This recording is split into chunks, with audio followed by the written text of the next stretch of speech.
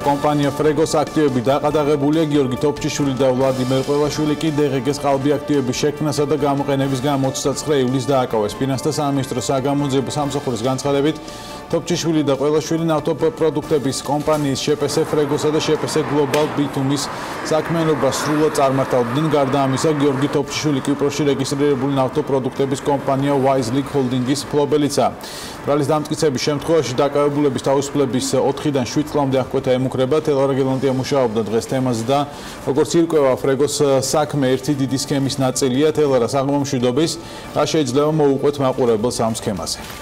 ბექა პირველ რიგში მაყურებელს უთხრათ ის რომ ფრეგოს აქტივების დაყადაღებასთან და გიორგი თოფჩიშვილის დაკავებასთან დაკავშირებით არც კომპანიის დირექტორი და არც თოფჩიშვილის ადვოკატი არ გამოვიდა ხაზზე.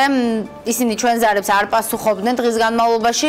ერთადერთი განცხადება გაავრცელა ფინანსთა სამინისტროს საგამოძიებო სამსახურმა, რომელშიც ნათქვამი იყო, რომ საერთო ჯამში თოფჩიშვილის და ყველაშვილის მიერ ჩადენილი დანაშაულის შედეგად სახელმწიფო ბიუჯეტს 2.800.000 ლარის ზიანი მიადგა. განცხადებაში ასევე ახსნილი იყო ის სქემა, რომლითაც დაკავებულები მოქმედებდნენ.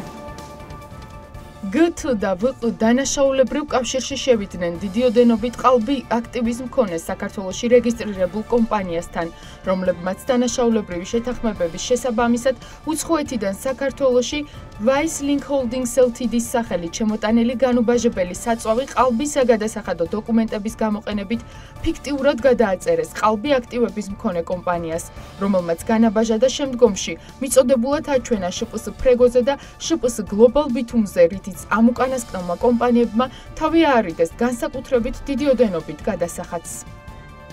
დღგ-ის ყალბი აქტივების შექმნის და გამოყენების ბრალდებით გიორგი თოფჩიშვილის და ვალერი ყველაშვილის გარდა კიდევ ათეულობით ადამიანია დაკავებული. მაყურებელს შევახსენოთ, რომ ჯერ კიდევ 19 ივნისს ფინანსთა სამინისტროს საგამოძიებო სამსახურში გამართულ ბრიფინგზე ითქვა, რომ ჯგუფურად ყალბის საგადასახადო დოკუმენტების დამზადება, გამოყენებისა და უკანონო შემოსავლის ლეგალიზაციის ფაქტზე პასუხისგებაში სულ 23 პირი მისცა საგამოძიებო სამსახურმა და მათგან 17 პირი დააპატიმრეს.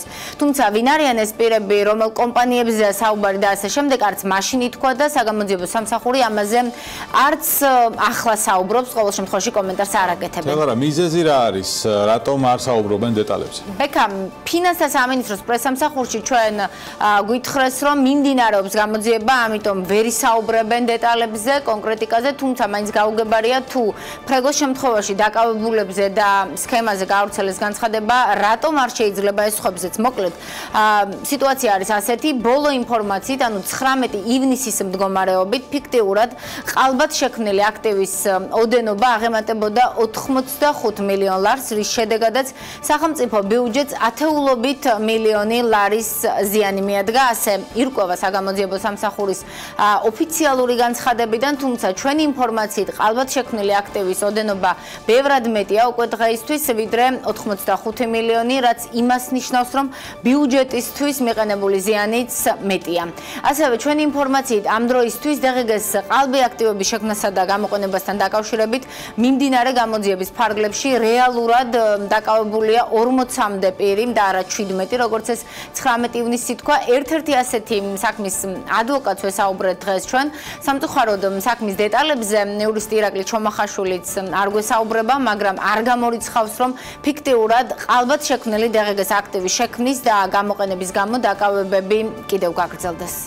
Რამოდენიმე ათეულობით ადამიანი არის დაკავებული და ჩემი ინფორმაციით და ზოგადად ამ კონკრეტული ფონის შედეგად ვარაუდობ ჩვენს ადვოკატების და იურისტების, რომ არაერთი პირი იქნება განჩინების საფუძველზე კიდევ დაკავებული, ვინაიდან ეს სქემა წარმოადგენდა ერთ-ერთ ყველაზე დამაზარალებელ სქემას ორი ფაქტორიდან გამომდინარე. პირველი ეს, რომ ისინი აზარალებდნენ სახელმწიფო ხაზინას, მეორე ეს, რომ ეს აზარალებს კონკრეტულ ინვესტიციას საქართველოში და დასაქმებულ პირებს. შესაბამისად, როდესაც საუბარი გვაქვს ყადაღის დადებაზე სხვადასხვა დიდი და მოცულობით ბიზნესთან დაკავშირებით, ჩვენ უნდა გავითვალისწინოთ ის გარემოებებიც, რომ ამ კონკრეტული ესე ვთქვათ ბიზნეს პარტნიორები ეს ჩამოქონდათ საქართველოში ინვესტიცია და უამრავი ადამიანი საქმდებოდა სხვადასხვა თუნდაც ბენზინგასამართ სადგურებთან დაკავშირებით ან სხვადასხვა ბიზნესებში. მე ვფიქრობ, რომ გამოძიებამ ძალიან კარგად იმუშავა. თუმცა აქ ძალიან დიდი პრობლემაა, ყველაზე დიდი პრობლემა, რატომ არ იქნა აქამდე გამოვლენილი ეს კონკრეტული ქმედებები.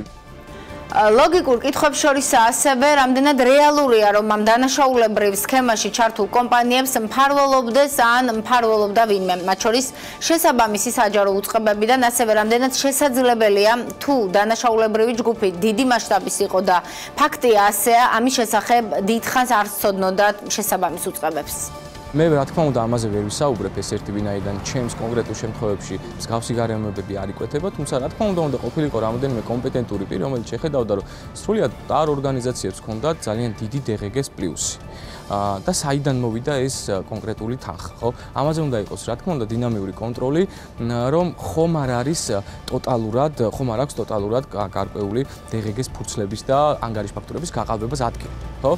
შესაბამისად, მე ვერც დავადასტურებ და ვერც ვარყოფ იმ ფაქტობრივ გარემოებას, რომ შესაძლოა ვინმე ეხმარებოდეს კითხვა კიდევ ბევრია, მათ შორის რამდენად დროულად მოხდა დანაშაულებრივი სქემის გამოვლენა, რამდენი კომპანია და რამდენი ხანი მუშაობდა ამ სქემით, ჯამში რამდენი მილიონის ყალბი დღგ-ის აქტივი შეიქმნა და შედეგად რა ზიანი მიადგა სახელმწიფო ბიუჯეტს. ასევე რა შანსია ზარალის ანაზღაურების და ასე შემდეგ. იმედია საგამოძიებო ორგანოები ამ კითხვებზეც გვიპასუხებენ ბექა. მადლობა თელარას.